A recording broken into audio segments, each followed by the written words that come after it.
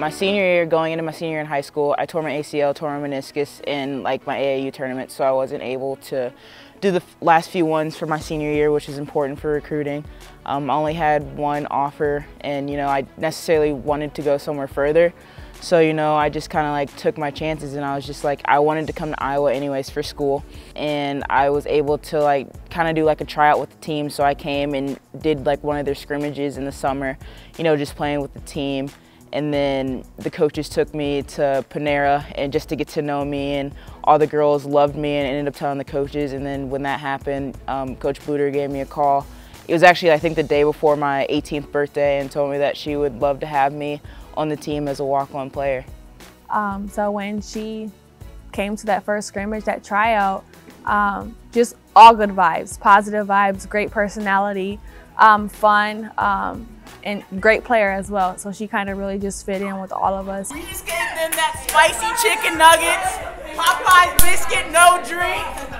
Zion came in eager, wanting to be a part of the Iowa basketball team, and it was more her like desire, and you could tell she was a great teammate. I actually had some of her the team take her out for lunch and kind of investigate a little bit. And then I did the same with my staff, took her to lunch and talked to her and talked about what her vision would be to being a part of our basketball team. And I think those meshed really well. So it was the middle of my freshman year. I actually remember that day. It was like crazy. We were in practice, and before practice, we always come up to the circle and huddle. And I remember just standing there, and Ryan Grubel, our video guy, he had his phone out, just like holding it, and I was like, what is going on? I was like, that's just so weird. And then Coach Bluter just started talking about like me and everything that I mean for the team, and then she put me on scholarship for just that year, but then it ended up turning out to be for sophomore year, junior year, senior year. I had earned my way to get it for all 4 years. We've been trying to think of some way that we could express how much we're grateful, and we want to put you for this particular year on a full season.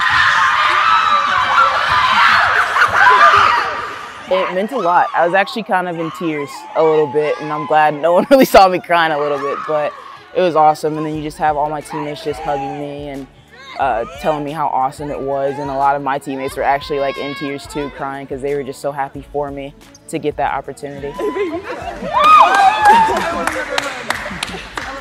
It is one of, it's one of the most exciting things that you get to do as a head coach, is to make an offer to somebody. To say that we want you to join our family and be a part of that, and to offer them a scholarship. So that one was special because she got that offer. She got that one offer, and that really made a difference in her life, and it made a difference in our lives. I think Zion is one of those people who kind of make Iowa women's basketball, just being able to be a great leader.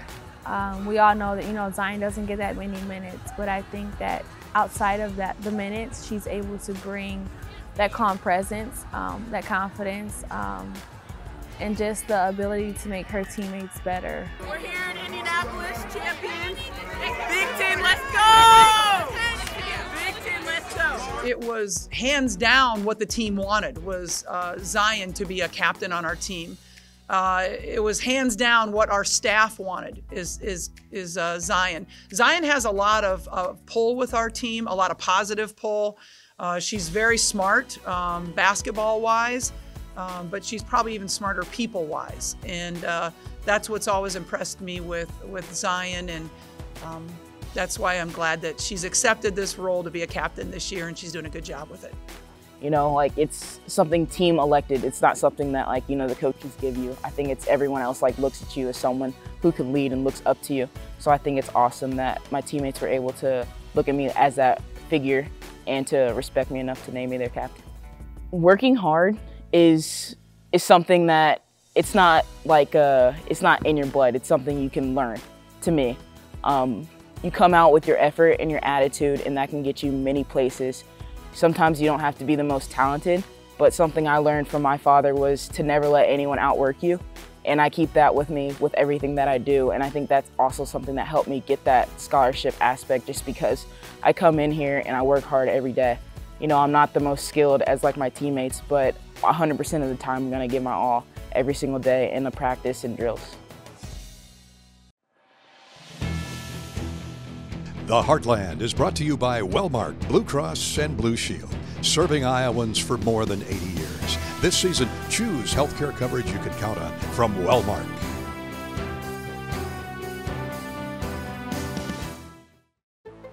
Speaking of a puzzler, Michigan State is at the other end of the standings. At 2-6, the Spartans are ahead of only Nebraska, which in my mind makes Hall of Fame coach Tom Izzo and his program just as dangerous as many of their title contending outfits.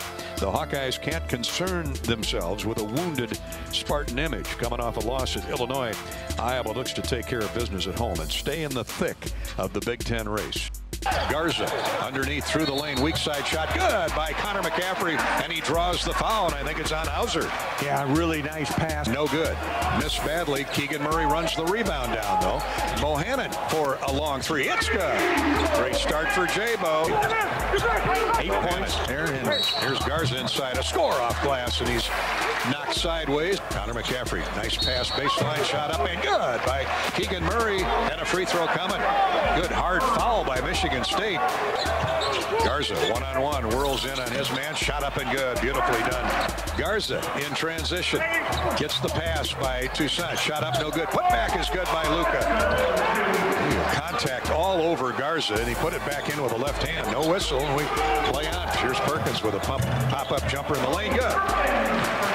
Touched every inch of the iron and fell through. Throws back to the trailer. Henry, a floater in the lane is good, or left of the lane. Joe Wieskamp all the way himself, lays it up and in off the glass. Big steal for Joe. Now to a trailing Nunji for three. It's good. Beautiful distribution, beautiful penetration, and then the find on Jack Nunji for Joe Toussaint. A lob baseline right for Garza. Spins, jump hook, good, and a foul called on Michigan State. Tom Izzo can't believe the call, and he's barking. Nunji with a three, it's good. Rains it through to break the tie, 44-41 Iowa. Joe with a drop step, shot up, no good. Put back Nunji, no good. Put back again, Nunji again, and a third time is good. Nunji stays with it. Bohannon trying to free himself up for a three. Drives inside, hits the jump shot right of the lane. Garza tries a three. It's good. Standstill three. They let him out there. Wieskamp, a rainbow three. Good in transition. How welcome was that? Luka drives to the baseline. Step back jumper is good. The Sigma special. Right over the top of Julius Marble. Here's Hall on the wing. Stumbles with the dribble. Fell down. Just backed into Garza and fell down. Toussaint ahead to Patrick McCaffrey for the dunk. And a foul called on Michigan State. And an and one coming from McCaffrey off the Michigan State turnover. Go, top of the post, left side, hits the jump shot. Elevated right there. Nice game by Joe Toussaint. He's got 8 points. Great pass inside. Garza misses the shot from right in the front doorstep. Keegan Murray keeps it alive and keeps the possession for Iowa. Here's Tony Perkins driving inside. Scores off glass. Freshman to freshman. Perkins, a bounce left to the lane for Luka. Garza double team, hits a cutting Keegan Murray, and he lays it up and in. Pop flied it in, up over the top of the rim. Now to Keegan Murray. He's open for a three. It is bouncing around, no good. Garza with a rebound. Garza with a putback. And the Hawks are up 77-70. Skip pass inside to Garza, up and in. They continue to play him man on man, and nothing that Marble could do. Iowa by 9 all of a sudden. Timeout Spartans. 27 points now for Luka Garza, and he is wearing them out. 80-76 Iowa. 2-possession game. Langford into the paint. Nice bounce pass and an easy layup for Kip here. Well, it certainly wasn't easy, but the Hawks are going to escape with a win over Michigan State. Second free throw is good. Great free throw shooting by Jordan Bohannon. Knocked down 4 in a row. Iowa 84, Michigan State 78. The Heartland is brought to you by Hy-Vee. Save time and shop online with Hy-Vee Aisles Online. Go to aislesonline.com to get started. University of Iowa Healthcare, changing medicine, changing lives. This year in the Big Ten, teams are facing a murderer's row nearly every night out. No less than 6 conference members are in the top 25, including the 7th-ranked Ohio State Buckeyes and the 8th-ranked Iowa Hawkeyes, and they meet tonight. Garza comes and sets a screen. Joe pulls up, nails a 17-footer. Bohannon shooting in transition, curls in a 3. Murray with a rebound.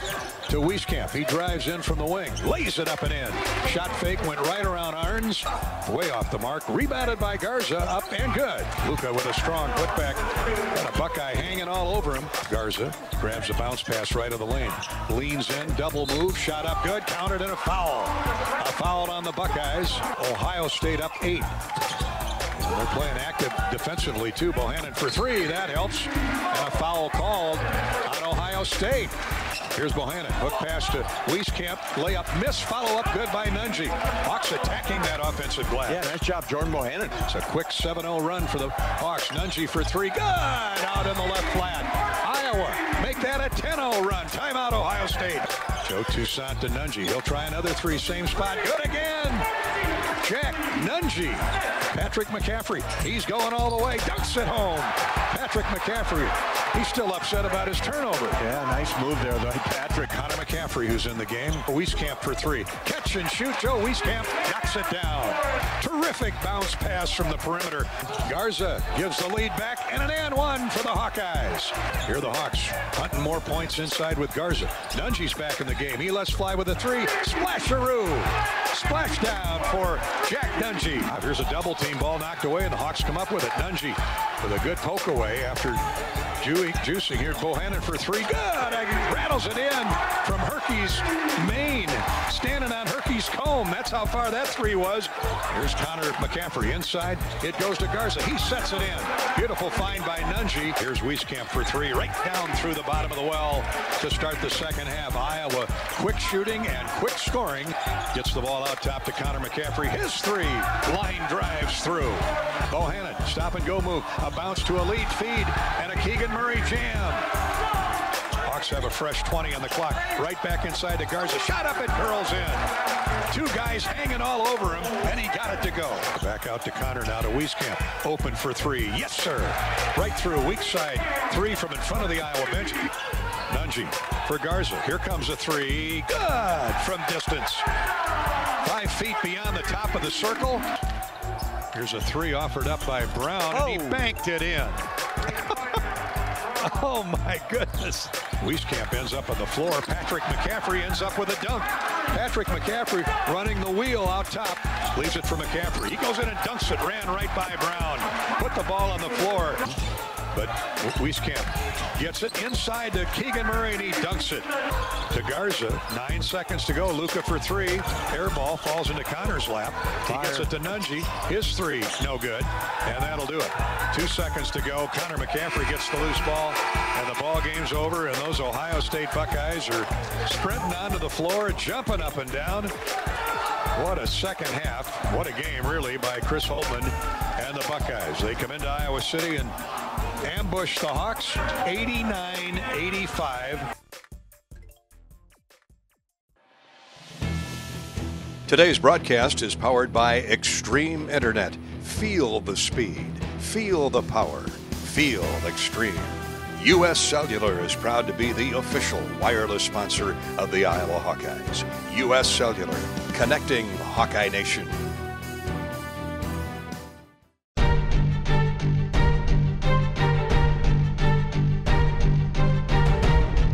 Yeah, I mean, it's we ended the season with a win in Carver in 2019, and it's great to start at home with a win. But you know, this journey to the win wasn't no easy task. You know, we're playing with a relatively new lineup for this year, and you know, we've gone through a little bit of adversity at the beginning, but for this team full of freshmen and sophomores, and then we sprinkle in some juniors with Hannah Clayton and Maddie Slago, this was truly a win that it just feels really good to see that we can be a success. We focused a lot on blocking this week for sure, especially after our game against Purdue. So I think just the connection with the middles and the pins made the difference, and then being able to have that timing down. Indiana runs a little bit of a higher ball to the outside, so we just timed it well and were able to get over and press, and it was effective. Our middles, we asked them to generate more points from their blocks, and we asked them to block very specific players that Indiana really utilized a lot. And they worked for it. They truly earned it. They had a great week of practice, and it's great to see that transfer in. But yeah, our blocking, we always thought that was our goal going in. Our progression has to be that we're increasing our block statistics in matches. And so they've been working for it, and it's great to see it now. Definitely think our blocking was probably the key point of it. Even when we weren't getting like stuff blocks, we were able to get touches, and that just transitioned into good transition play and middles getting up and getting good touches, and defense like working tempo to get the setters the ball faster, and then opening up the middles with running the three more, definitely. Yeah, it was so fun. We've been excited for this for like before I even committed to Iowa. I mean, we've been waiting for this for a long, long time. So yeah, it was so fun to be able to come out with a win against Indiana and just execute on all the things we've been working on this week and do as a team.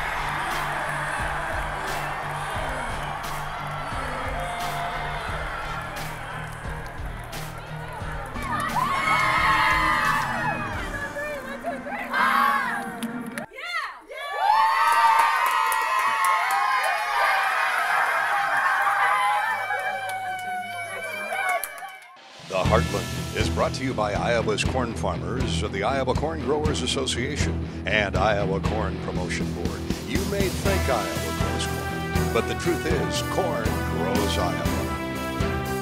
Athletico Physical Therapy. It all starts here.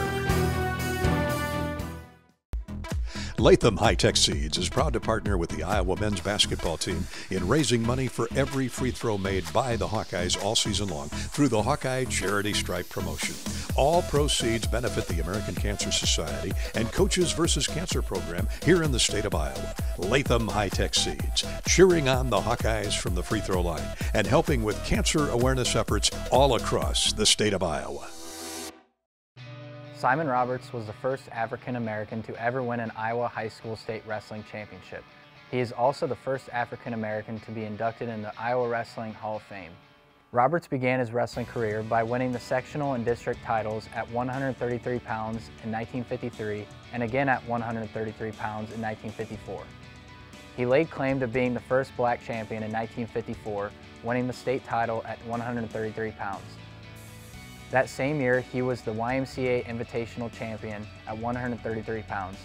By the time his high school career was over, he had accumulated an impressive 43-6-3 record. That record was topped, however, at the University of Iowa, where he finished 62-8-4. Roberts, wrestling at 147 pounds, captured an NCAA championship in 1957 after placing second in the Big Ten tournament.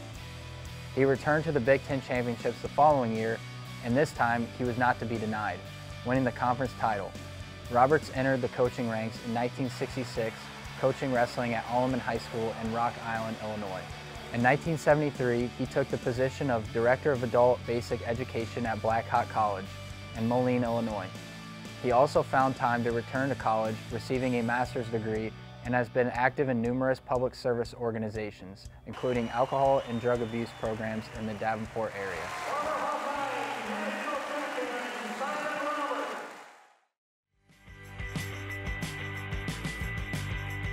The next Heart of the Hawkeyes feature is Andy Unsicker. Unsicker has been going to Kinnick Stadium since he was 10 years old.